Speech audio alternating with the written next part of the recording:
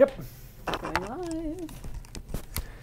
Hey y'all, I'm James Wright, and welcome to the shop. Tonight we are talking about chisels. I know, the basic tool in the shop. This is like the most ubiquitous thing. That's woodworking in a nutshell. Well, actually, woodworking in a nutshell would be if I took this to an acorn. That might be. But yeah, tonight we're going to be talking about chisels and do's and don'ts, tips and tricks, different things about them. It's a simple tool, but there are just so many different things that can go wrong, can go right, and start arguments. So we're going to be hitting that. A couple things coming up. I will not be at the MWTCA meet this weekend, which is really, really sad because it's one of the closest ones to me in Milwaukee. But if you are, there is an MWTCA meet coming up just south of Milwaukee, and it's one of my favorites. It is a really big one. Unfortunately, I'm double booked. But I will be doing one the end of March, which is like here, and then I'll be doing one in, I think it's April, outside of Indianapolis. And then, of course, the National is coming up in June, so there are lots of fun things. Also, this week I just booked, I'm going to be doing a talk at the MWTCA National Meet in September. It will be, if I remember correctly, it's the last Thursday of September, and it's in Michigan City, Michigan. Oh, you all found out the same time I did. I just sent the email like 5 minutes ago. Well, I'm glad they're getting up-to-date information. Oh, my hair's So yeah, we're having a good bit of fun with that. Any other up-to-date things coming up that I know of? So let's dive in. Yeah, the chisel. If you look at all the tools in the shop, if it cuts wood, it's a chisel. It's just all the other tools are a jig to hold a chisel. So if let me grab a basic number 4 hand plane. A number 4 hand plane is a big, big chisel, and it's completely out of focus. There you go. So a number 4 is a 2-inch wide chisel, but it's in a jig, and it's designed to be a bevel down cutting, and there is a sole on the bottom that stops it from diving down in deeper, but in all reality, that's all it is. A saw is just a series of chisels in a row that will scallop out the wood. The spoke shave, it's a chisel where rather than having the handle behind it, you have the handle on either side of it. Every tool in the shop that cuts wood is a chisel. I mean, even take it to a table saw, it's a whole bunch of chisels in a circular motion. It's a chisel. A jointer, like a thickness planer, that's a really, really wide chisel. It's all just a chisel. So once you understand this and you master the chisel, then everything else in the shop makes sense. Sorry, is it waving? It is. Yeah, I opened up the vent above, so the air is blowing on the. Sorry, very distracted tonight. Now, for something so simple, there are a lot of different characteristics that can go into it. For instance, shoot, I didn't bring that out here. Yes, I did. Good. It's like I knew I had one right here. One of the big common things when you start talking about chisel is, do you want a tang or do you want a socket? A socket, actually, let me see if I can get this one apart. I don't know if I can. No, that one's mushroomed over. A socket actually has a hollow space in here, and the wood goes inside of it. There is a wooden tenon that goes inside of the socket. This is a little more difficult to make because you actually have to make this perfect cone that goes around it. So for a blacksmith, this took a little bit more skill. Most chisels now are actually a tang style, and there is a metal tenon that goes inside of the wood. There's usually a ferrule here to hold the wood together so that the wood doesn't split apart. This is a lot easier to make. It's just a shoulder with a tang that runs inside of the wood. And so kind of you have this idea that socket chisels are better than tang chisels, and part of that's because these were harder to make and therefore more expensive. If they're more expensive, then they're better, right? And there's a lot of other things that go into it. Different people like them because you can take the handle out and replace it, though I've never found a need to do that. They each have different feelings and characteristics, and different people are going to like different things. And so when you run into that, you're going to have a lot of people say, ooh, sockets are so much better. Oh, tangs are so much better. you know, honestly, they're the exact same thing, and each have their own pros and cons. I generally prefer tangs because they don't fall off, whether you want them to or not. You can pick them up by the handle, never fear. With a socket, you never pick it up by the handle because the moment you do and you think it's going to last, that's the moment it's going to fall out and you're going to have a chisel running down at your foot. But these do have a really good feel to it because every time you pound on it, you're actually setting it in deeper. Whereas with a tang, every time you pound on it, there's a chance you're actually going to split it. So, you know, it's kind of one of those things. Yeah, tang versus socket. Honestly, doesn't matter that much, though you're going to find a lot more tangs. Speaking of which, I'm going to be referencing a video I did recently on the tool test, chisel test, and I tested 42 different types of chisels. I have a huge spreadsheet. If you haven't seen that, go take a look at it. I have a link to it down in the description below. But on there are only a few sockets, and there's a lot of tangs, and that's just because most makers out there make tangs. They're easier to make, they're generally simpler, and for the average use, there really isn't much difference, so tangs it is. The next big question you're going to have is how do you use this? And there are a lot of different ways you can hold a chisel. So most of the time, if I'm doing something delicate, I'm holding it like a pencil, and I'm holding it down here. Let me see if I can back this up a little bit so I can show you. There we go. So I'll hold it here, and then I will have my mallet.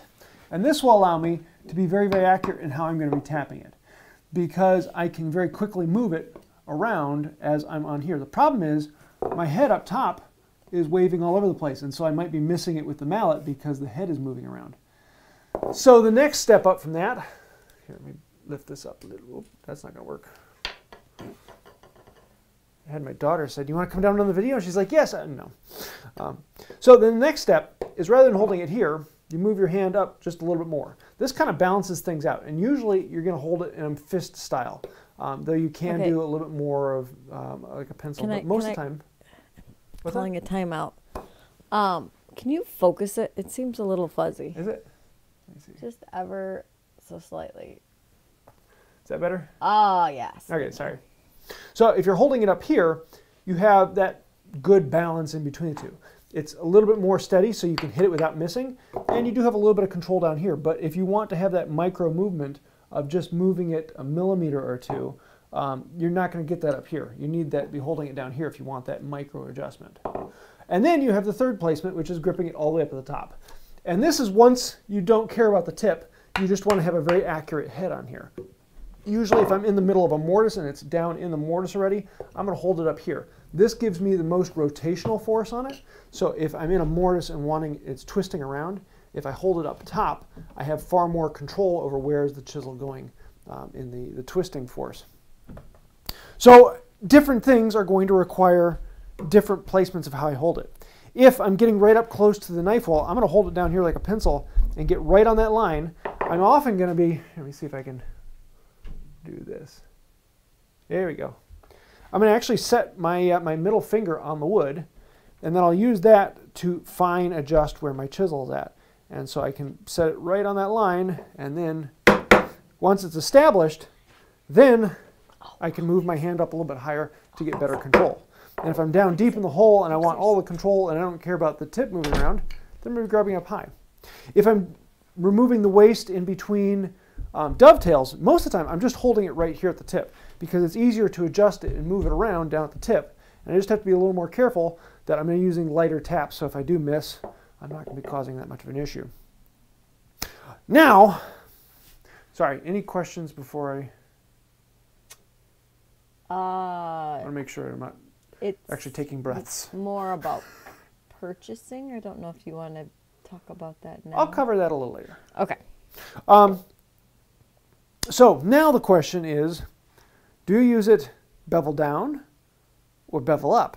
Let's start some arguments here. This is a fun one because, yeah, a lot of people are going to say, you know, the general use of it is bevel down or bevel up. And one of the big reasons for that is if you have a power tool mindset, and this is something really, really interesting to me, is if you talk to someone who predominantly uses power tools or was taught woodworking predominantly on power tools, the initial idea, even with planes, is that the bevel should be up.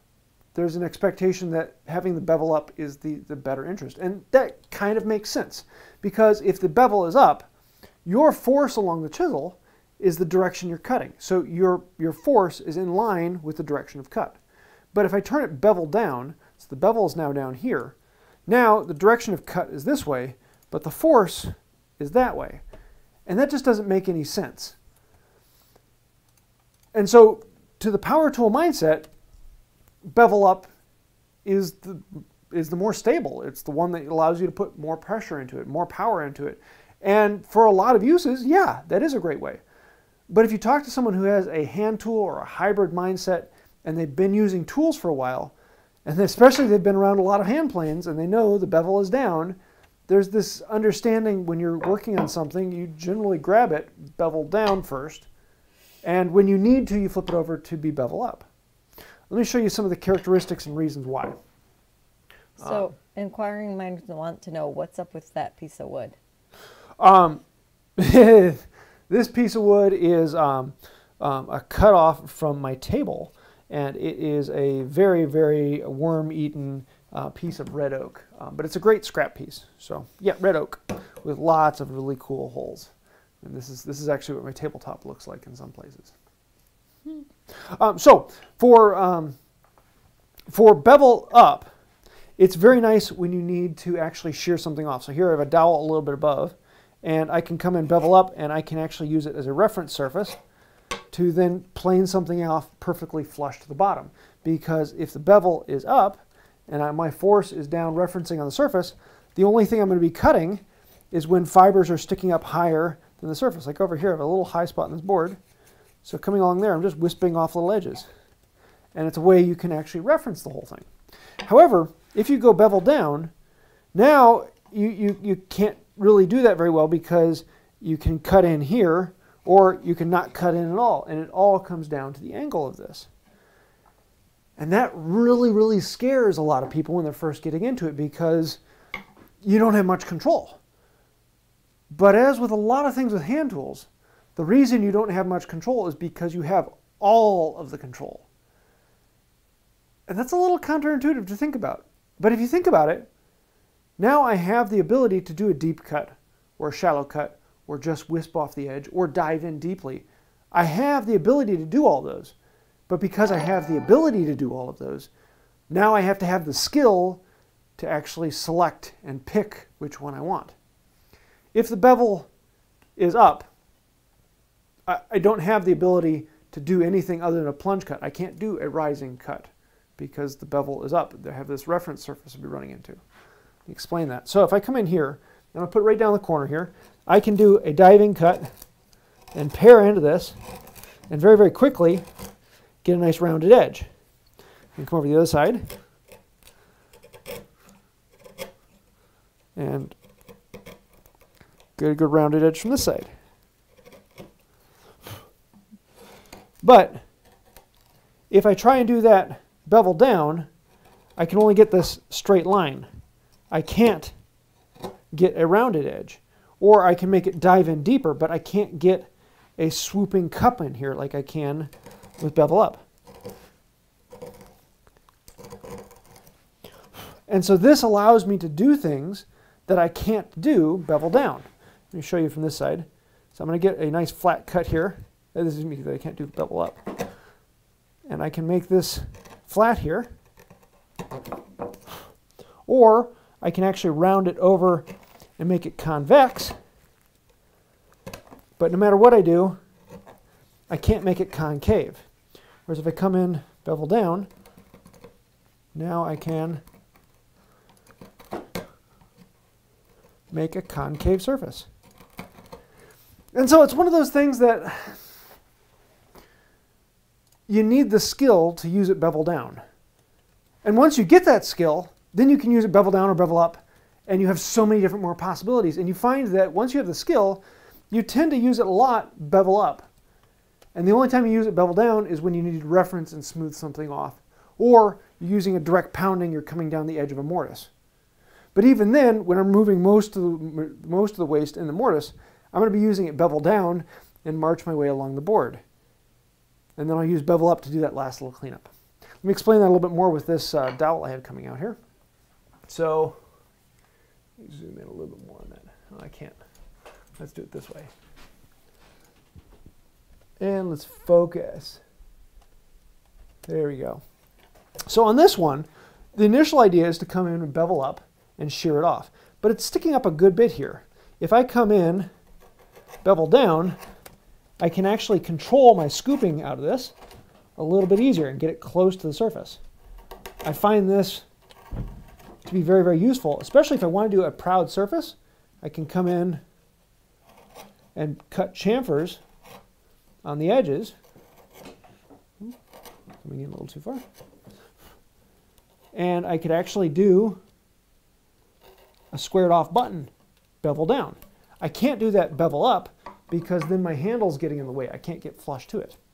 But once I get it down close, then I'll flip it bevel up and I'll shear off that and get it close to using it as a reference. When I'm working this, there's a couple different cuts. Number one, I could come in, put this flush on the surface and push into it. And I can get a little ways, but because I'm taking off a lot of material, it tends to bind up and it's not quite as well. So I'm going to take a little bit lighter cut and I'm going to come in here and I can do a rocking motion. Rock the chisel side to side. You can see I'm keeping one hand here to control it.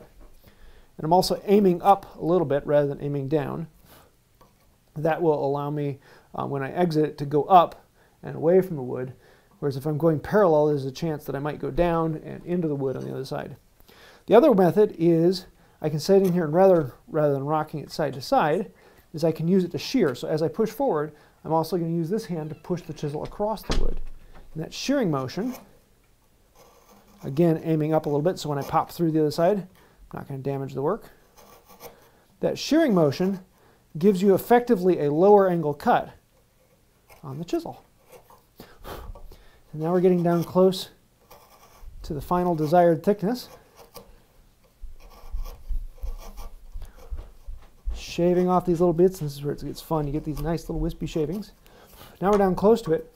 I can put it right on that flat, and I can bevel it down. Just take off that last little wisp. And there. Now it's perfectly flush all the way across because I can do the bevel up. Now I've probably been saying bevel up when I mean bevel down, and bevel down when I mean bevel up. Pretty much. I hope you understand, but yeah. I'm going to take a breath. Any questions? Let's see. Okay, going back to the tang discussion. Chuck Bush wants you to show your Stanley Everlast. Oh yeah, that's tang another. With sockeye.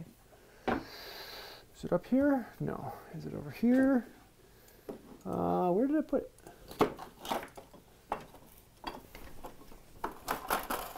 I don't know where I put mine.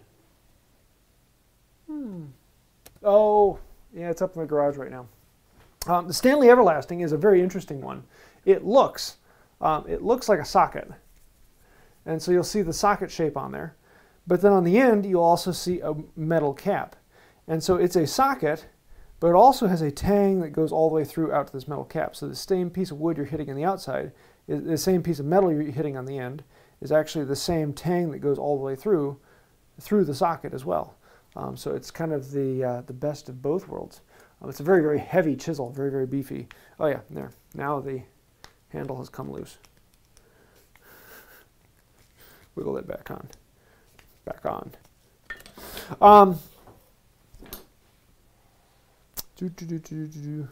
Yes. Okay, now I'm going to make a lot of people really, really angry right here. So buckle your shoes up. We're starting arguments, as if we haven't had enough of them. But on this one, here, let me focus this in first so you guys can see it, and then I'll turn it on to this one.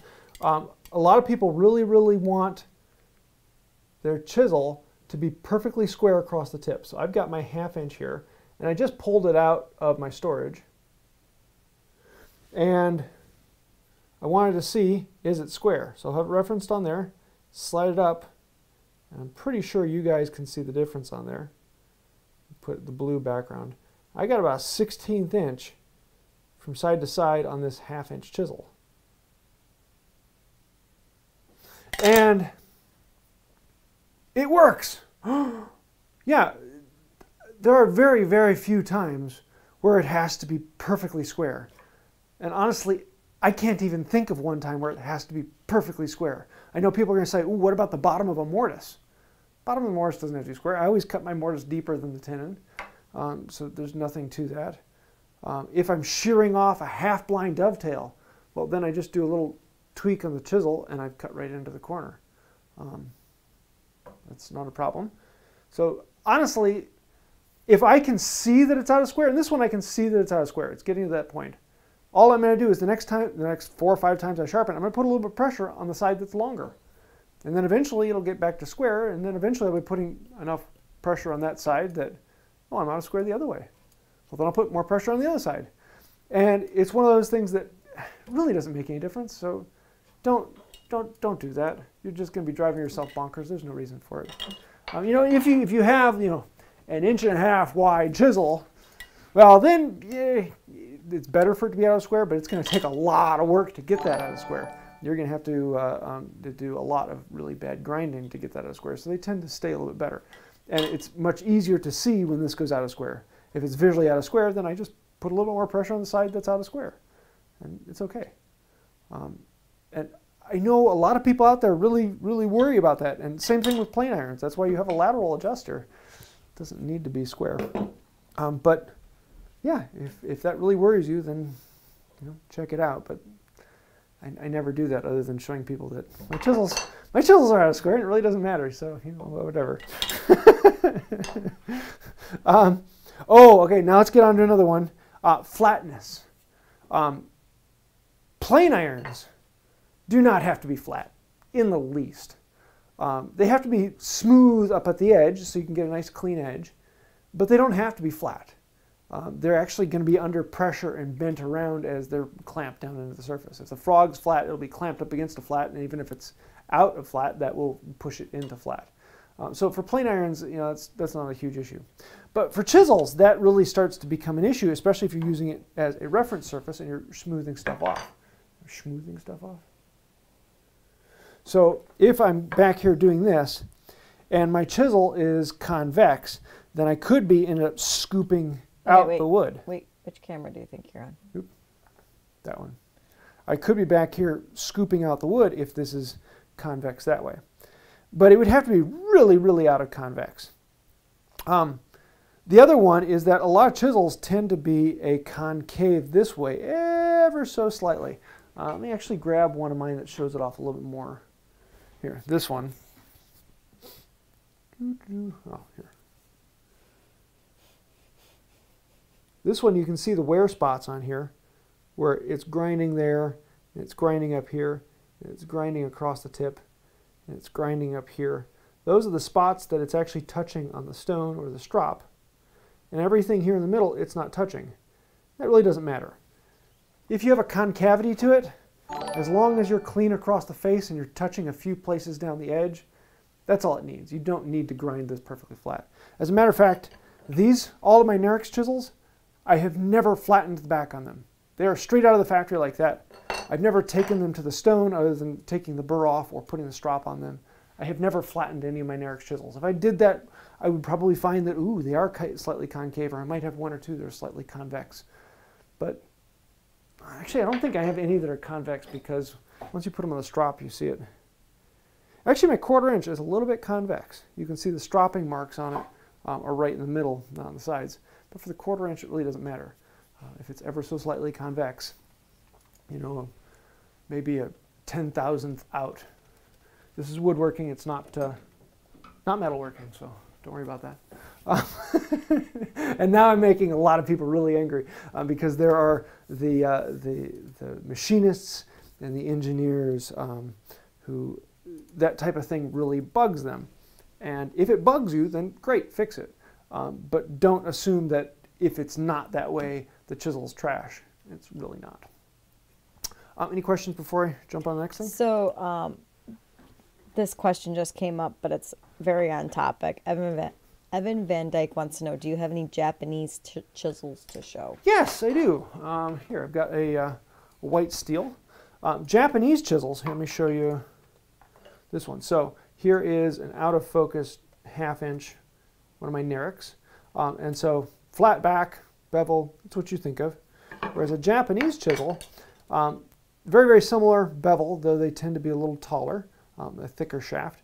But then they also have this concavity on the back. And so I've seen people trying to flatten this out because that's annoying to them. The idea is that this makes it easier to flatten because you're only touching those outside points. You don't have to hit anything in the middle. And the other thing is that this is actually a laminated steel. On the flat side, you have a very hard, durable steel.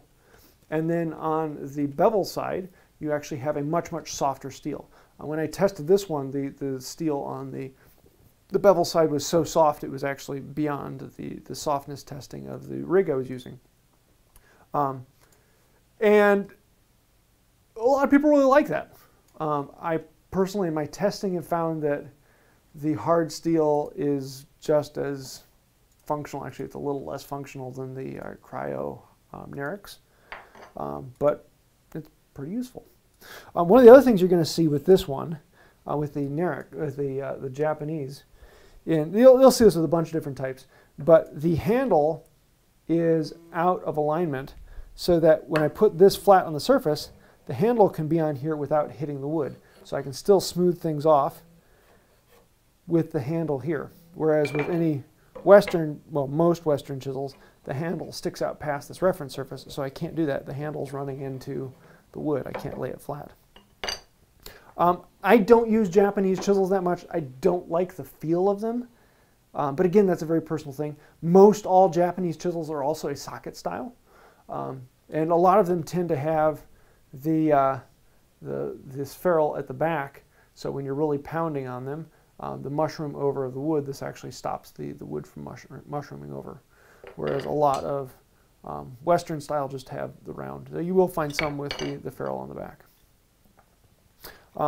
Yeah, Japanese are, as with anything with Japanese or Western style, it's really just a personal preference. There isn't one that's better than another for the general people.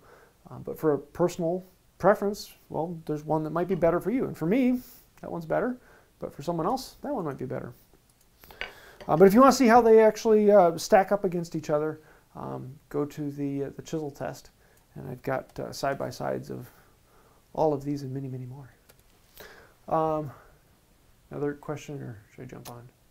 I'm trying to categorize the questions. So some are like sharpening, using, and then I've got like price things. Okay, I'm going to get to sharpening here in a bit then. Okay.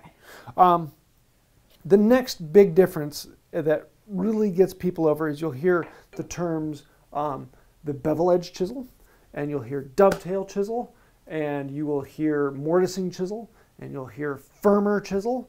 And all of those generally are talking about specific things. But there's a lot of blurring and gray terms. One person may call this a firmer chisel, another person will say, no, that's a bevel chisel. Another person say, no, that's a paring chisel. They all have their own personalities. So this one, or most of them, have a bevel here, and they come to pretty much a point.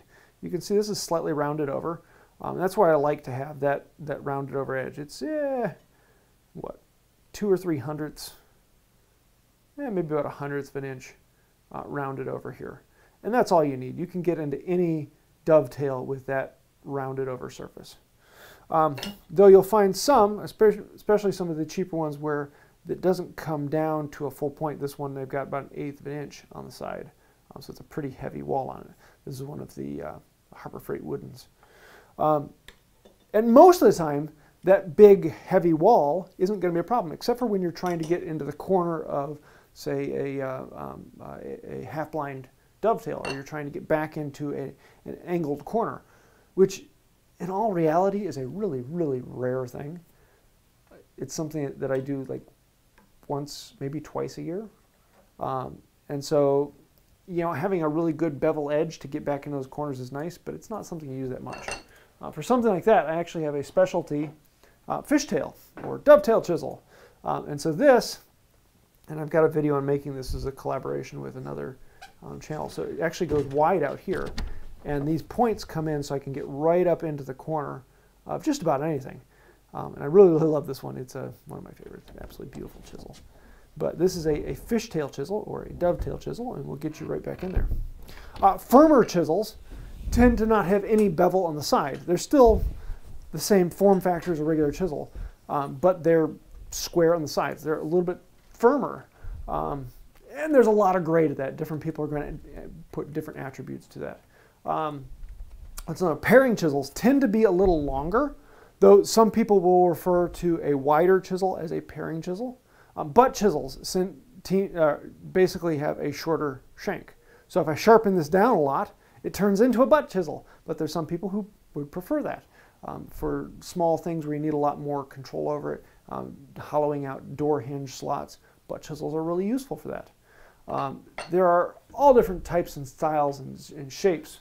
Let me get into mortising chisels. Mortising chisels tend to be much, much taller.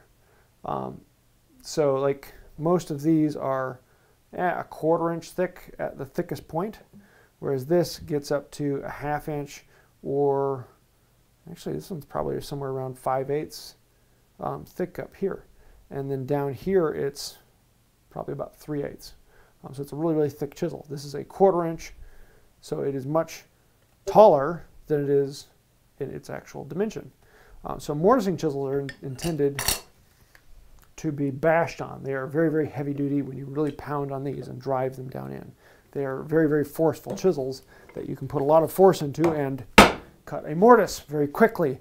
Often you'll hear them called as pig stickers. I don't use them much. I will say, don't ever buy a set of mortising chisels. You're probably going to use a 1/4, maybe a 3/8. But the rest of them, I just never used.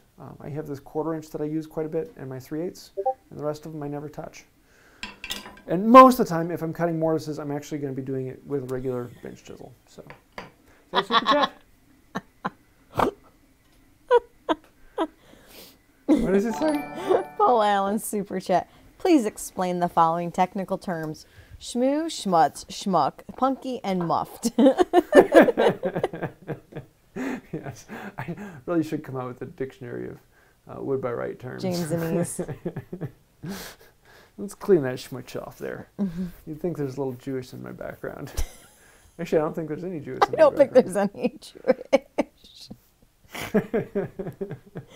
Although there's some guilt, but not Jewish. Well, yeah, that's more the Severino. A Ralston's the guilt driver, yeah. Have you met some of the people in your family? Yeah, the Cummins. Oh, yeah. Love them, but it's not all my family. Thank you very much. Mm-hmm. Do you have a mom joke? I'm getting there. I'm getting there. I'm going to set up for showing some sharpening. Sharpening is one of the fun things. Chisels are just so easy to do. You got one, or should I jump in? What gender pronouns does a chocolate bar use? What? Hershey. Yeah,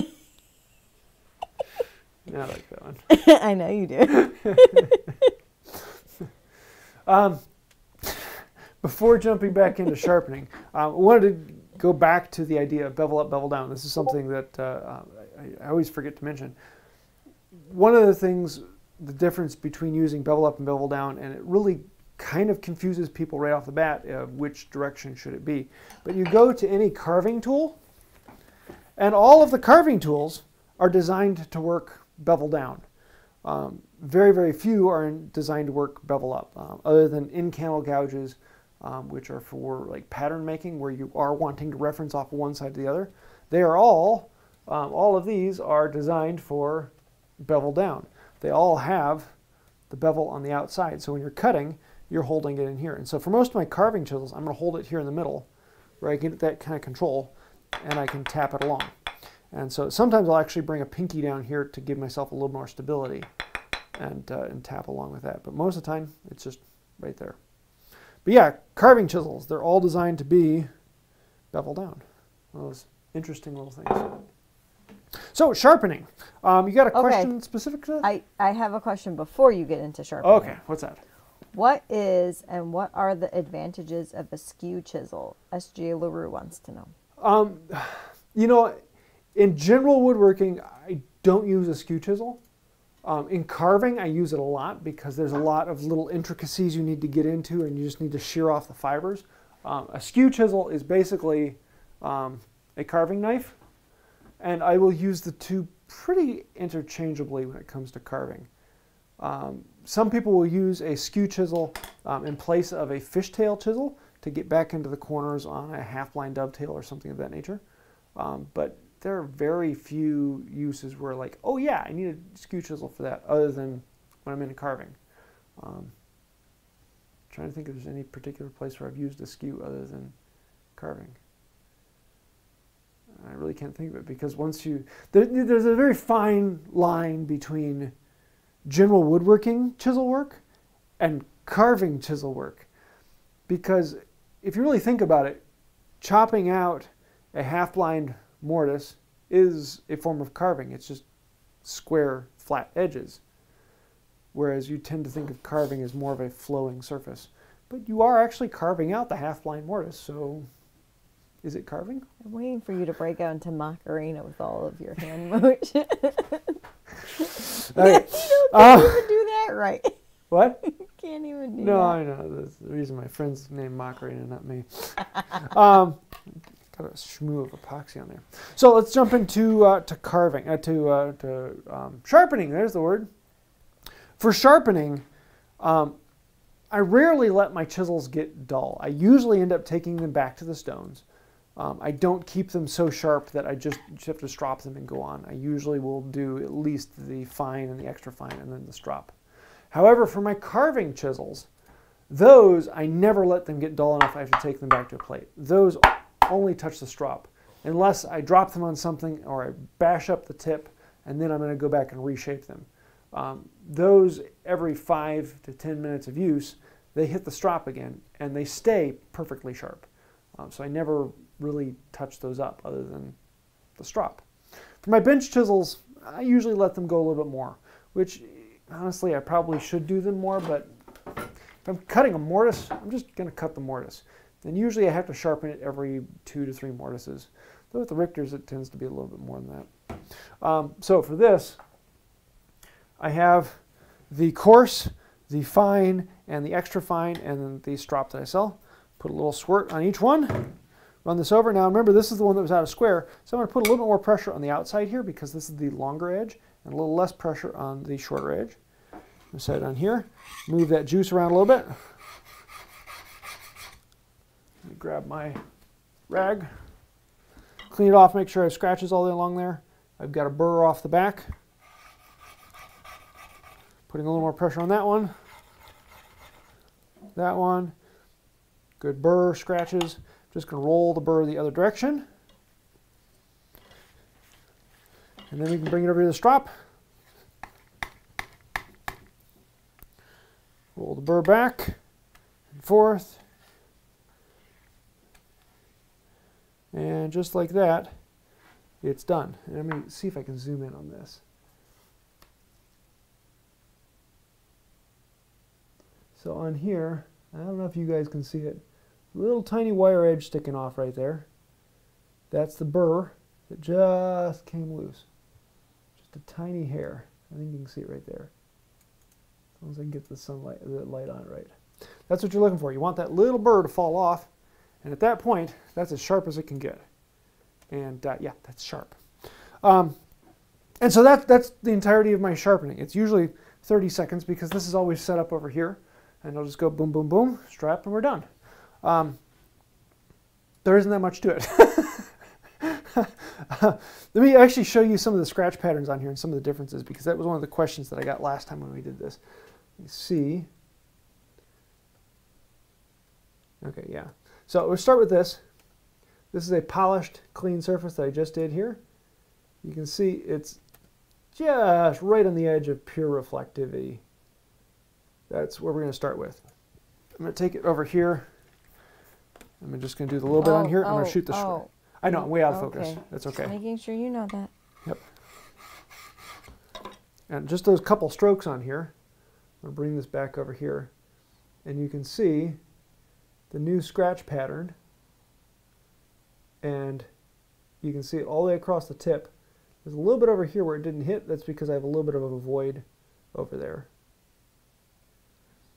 And then I'm going to take it onto the other scratch. Here, let me do it this way. On this one, my last one, I was at about a 20-degree angle off of the plate. On this one, I'm going to go right in line with the plate, so my scratches are going to go in a different direction. And on this one, now, it's going to be really, really hard to see, but my scratches, it's kind of a fuzzy, hazy look to it, but all my scratches are running front to back on that bevel. You notice I also haven't touched this corner right over here. That's because this is my short side. I'm trying to take off more material off of this side than this side because I'm trying to bring it back a little more into square. And then take it back over here to the fine. And this time I'm going to take it back over, I'm going to exaggerate over this way. I'm going to take it back to about a 20-degree angle. And that's going to put new scratches into it. Wrong camera. And now you get this. James. What's that? Good. Am I on the wrong one the whole time? Well, just now. Oh, sorry. So now you can see almost reflective, but the scratches are going at a slight angle rather than heel to toe of the bevel. And every time you want to get rid of the previous scratches, so I'm going to take it over here to the strop. We're going to go 1, 2, 3, 4, 5, 6, flip it over, run the burr back and forth. Just want to go until that burr falls off. And, oh, I think it just fell off. Let me show you how polished that looks. Take all the junk off of it.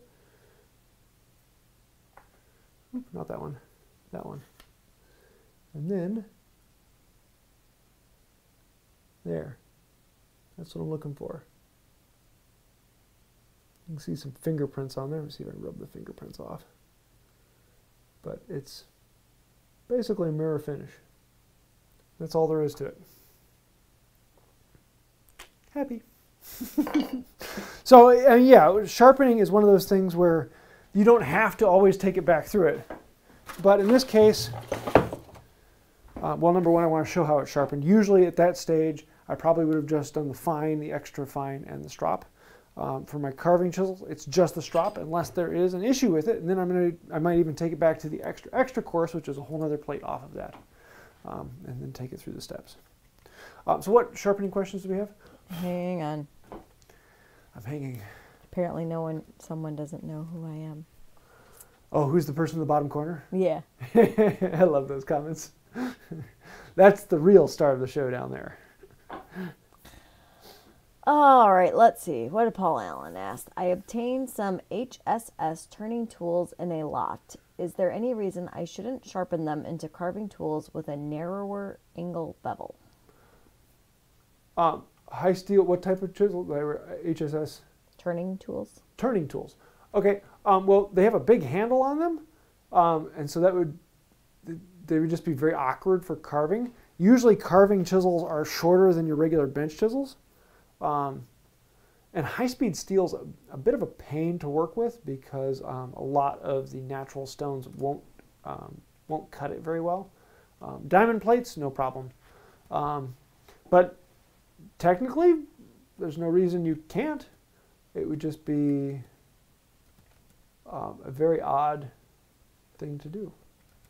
Though, yeah, no reason you can't. I've never seen anyone make a carving chisel that big. What's next?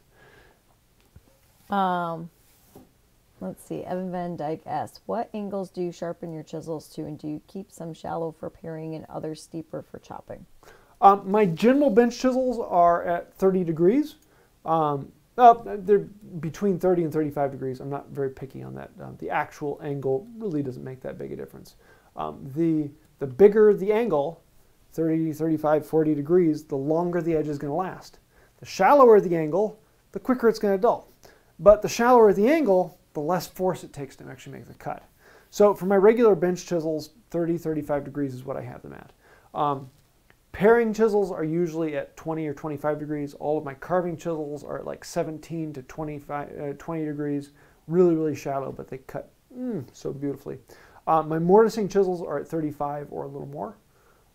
Those are because you're really banging on those and beating them down.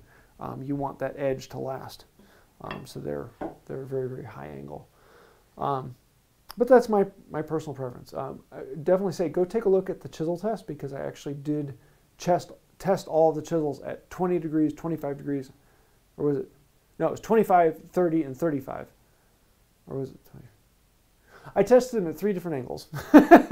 And so you can actually see the durability difference at each one, which is actually pretty staggering. So go take a look at that. What's next? All right, I'm just going to tell people right now, the questions I have pulled out, I'm not even sure we're going to get through all those. So, yeah. I know there's been some more recent questions, and I'm sorry. Unless someone throws up a super chat, then we'll hit that one. But if you send James a private message, he will answer it. Promise. Even if it's at 2 a.m. Anyways, let's see. Lynx asked, yes, it's still Windex you're using as your fluid, correct? Well, it's not actually Windex. It's the cheap off-brand stuff from the dollar store. But and then what are the grits of the... if you want to see the exact plates I use, go to my website. I have those listed on there for the tools that I use. But the ones I have are coarse, fine, and extra fine. I don't like to say they're grits, because diamond grits do not correspond to sandpaper or whetstone grits. They cut differently. And so my finest is like 1200-ish, but it cuts differently, so you're going to get a very different scratch pattern. If you go to a 1200 whetstone, it's going to look far more finished than a 1200 diamond, though the actual molecular cutting is very, very similar. Yeah, fine, extra fine, and coarse is the first one. But if you want to see the specifics, I have them listed on my website. What's next? So, Devin Teskey, would you use a chisel to create a stop chamfer? Yeah. No, that's actually, where'd that board go ahead? There it is. So, if I had, let me actually just make one right here. So we're going to come in right on this edge, 3. And let's grab the one I just sharpened. So I'm going to come in here, and I'm going to create a really heavy chamfer on here. You see how crunky this wood is. And I want to stop it back here. So I'm actually going to do a little plunge cut. So I'll be starting pushing it in, and then as I run it in, bevel down. I get it down to the depth I want, and then shear it off to match that one we have. So there we have a stopped chamfer. Actually, let me see if I can zoom in on that a little more.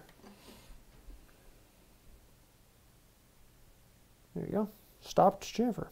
Yeah, just bevel down chisel, run it in, and you can match up with the chamfer you have from a plane or a spoke shave. Spoke shaves are really good for that, 'cause spoke shaves you can get right up close to the edge where you want to stop it and do that.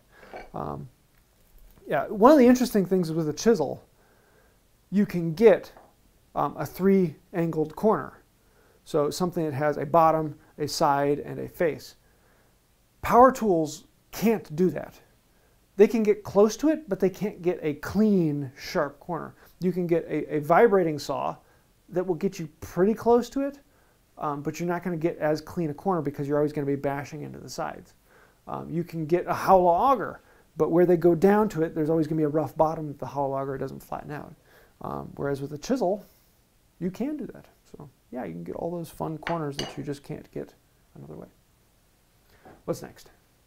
Dennis Miko wants to know, what's the purpose of a leather ring on the top of a chisel handle? On the top, like this one, This one has leather up here. It's just to dampen it.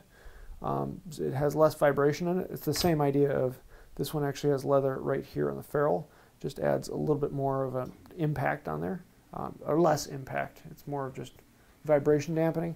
Honestly, I can't feel the difference. So there are people out there who will swear by the difference with and without the leather. It's a nice thing to have. Is that another super chat? Mm-hmm. Just want a mom joke. Is that Sumi?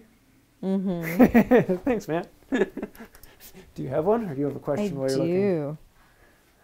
What do we got? Okay. Whoa. Okay, at least one dad joke for the night from Paul. I gotta think. I'm trying to decide between which of these two that I want to do. You ready? Yeah. Yesterday, I changed a light bulb, crossed the road, and walked into a bar. My life is a joke. Okay, I'm going to do a dad joke, but it's a long one. Oh, dear Lord. Why do ducks have webbed feet? Why? For stomping out forest fires. Why are they stomping out forest fires? No. Why do elephants have flat feet? Why do elephants have flat feet? For stomping out flaming ducks. How do elephants get flat feet? How do elephants get flat feet? They jump out of trees. Why are elephants jumping out of trees? It's not why are they in it, it's how do they get up in the tree. You ever seen one climb a tree? Well, they find an acorn, they sit on it and wait.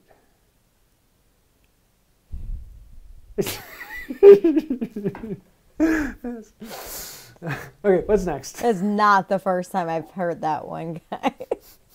It's one of my favorites. I know it is. Like terrible. The Norwegian that went hunting. He went into the woods. He found this beautiful set of tracks. He decided to follow them. He followed them and followed them and followed them until the train hit him. That was a better one. I tell Norwegian jokes because that's my biggest national heritage. What's next? Yes, you're so proud. I'm a full 1/8. What's the next joke? Question? The next, we could. Oh, I knew I liked Evan. Anyways, moving on. Your jokes are better. Of course they are. Anyways, Kevin Carl wants to know, what should one look for in a vintage chisel, particularly ones being sold online?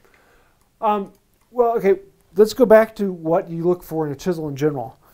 If you're wanting to look at the steel, you're going to have a lot of people who swear by this brand that is no longer in existence or that brand, and there are a lot of different people who say, this is the best chisel that was ever made. No.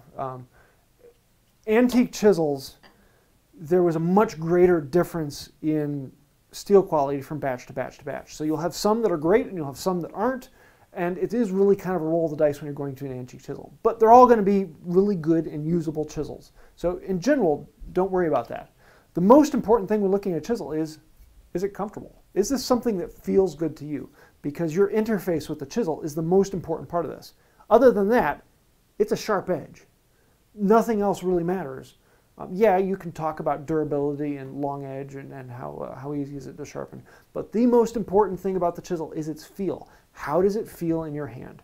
If it feels good, if it's something you like to hold, it's got a good balance to you, which is a completely personal thing to ask, then get it. It's a good chisel. I actually, the Aldi's wooden chisels, I kind of like them. They're a little bit lighter of a handle than I need, and they're really cheap and junky, but they're not that bad. They're pretty crummy steel. They're not going to last as long. But in all honesty, if you're a beginner, that's not a bad thing because it'll teach you to sharpen faster. You have to sharpen it more often, so you have a better skill sharpening. So don't worry about steel too much. Don't worry about name brands. Just feel, is it comfortable to you? Then yeah, it's a good chisel. Get it. Has Aldi's had chisels recently? Oh, not Aldi. Harbor Freight. Oh. I have Aldi chisels as well. They're not here. I don't know where it went. Yeah, Aldi hasn't sold their chisels in 3 years, which is really sad. What's next? All right. Let's see. Ethan Derrigan wants to know, if you wanted a socket chisel, would you go with the Wood River one based on the chisel spreadsheet? Well, here's the thing about that spreadsheet, is that there are different characteristics that are important to you, the viewer. So what you want to do is, down at the bottom of all of the characteristics, there are weights that you can put onto it. And each characteristic you can put in a weight of 1 to 10 or whatever number you want. The more that is something that's important to you, put a bigger number on there. And then you can recategorize everything, and it will show you which ones are on top.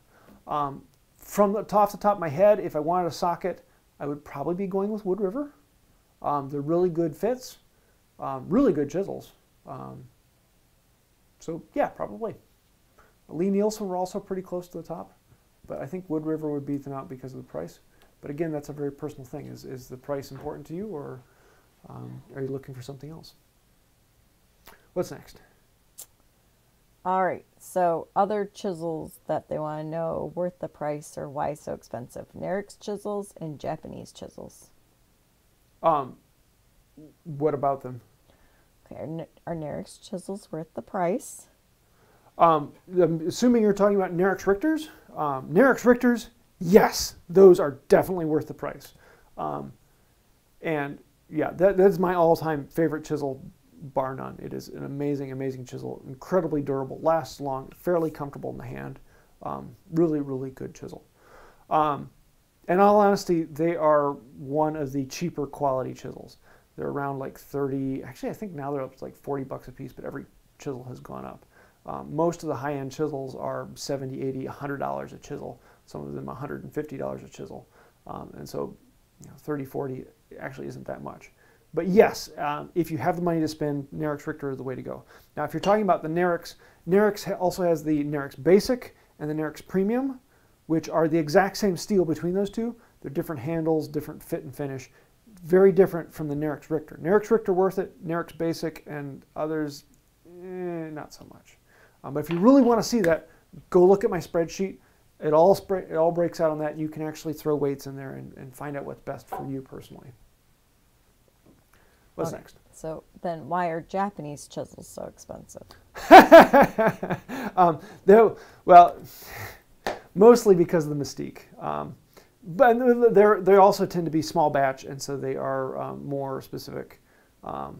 But you start getting into some of the really, really expensive Japanese chisels, it's the name. It is the mystique that goes behind it. It is not the quality. Though the people who buy that will say it's the quality because they just spent $1,000 on a chisel. And if you spend $1,000 on a chisel, you're going to say it's because of the quality. That's just the way it is. But yeah, they're very, very good chisels. Don't get me wrong. They're incredibly good chisels. They better be for $1,000. But you know, if you're spending a couple $100 a chisel, you're doing it because you want the name brand and you want the prestige of that particular tool. It's the same reason you buy a number one. You don't buy it because it's a great user. You buy it because it's a number one. But yeah, Japanese chisels are just a different style. And if you like working with a Japanese saw, that doesn't mean you're going to like working with a Japanese chisel. Two wildly different things. And just because you like working with a Western style chisel doesn't mean you also like Western style saws. You can use Japanese saws and Western chisels, and they're different body mechanics, so they really don't run into each other. What's next? Enough time for one more? I'm going to do one more. One more. Okay, what do we got? All right, Paul Smithies wants to know, do you ever use the blunt chisel technique made famous by Bill Carter? No. No. Okay, can you explain what the blunt chisel technique is? 'Cause some people questioned that. I need to do a video on that because I don't have one here right now. It's basically, you have a dull chisel, which is a rounded edge. It's been dulled over. A blunt chisel is basically a 90 degrees edge, and it is, it's the same idea with a scraping plane in that you're compressing the curl in front of it. It's another way of doing it, and I have found it to be more of a pain than it's worth because you have to dedicate a chisel to it, and so a good sharp chisel will do the exact same thing. Just my take on it. But yeah, definitely go take a look at his videos. I should do a video on that sometime and show some of the differences. But yeah, it's not something I mess with because it's just, I try and eliminate steps, and that's just adding more steps into the process, so why mess with it? But that's my take on it. Different strokes for different folks. Cool. Well, I think that will about do it, unless I'm forgetting anything. So we'll see you all next time. Oh, I'm sorry. What? Someone was saying they couldn't find the MWTCA meet in Indianapolis. Is there a specific place they should look for that? Send me an email or a message, and I will send you the contact person. I think that one didn't make it onto the website because it was kind of a last-minute setup, but they just sent out the verification that it's happening. But yeah, send me a link, send me a message, and I will reply with the information on that. You do have to be a member of the MWTCA to go to the meets, and then you have to pay the door entrance to get in.